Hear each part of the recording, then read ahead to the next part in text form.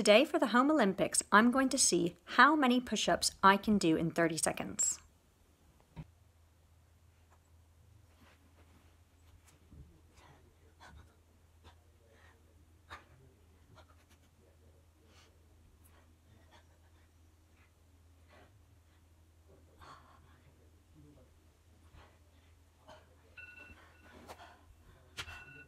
Today we are going to be showing our information in a different way. So we're going to be making a tally chart. So for a tally chart, we've got a column that has the names of the participants and then a column that tells you how many push-ups in 30 seconds.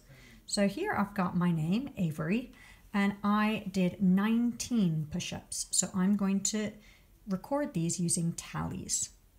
So for tallies, we go like this. 1, 2, 3, 4, and then 5 is the gate. 6, 7, 8, 9, 10, 11, 12, 13, 14, 15, 16, 17, 18, 19. Now tallies are great because you can count them in fives. 5, 10, 15, and then you can add on the rest. 16, 17, 18, 19. So now what you'll do is you will write the names of the different members of your family and see how many push-ups they can do in 30 seconds. But I'm here on my own, so maybe I might want to talk to Salak and see how many push-ups she can do in 30 seconds.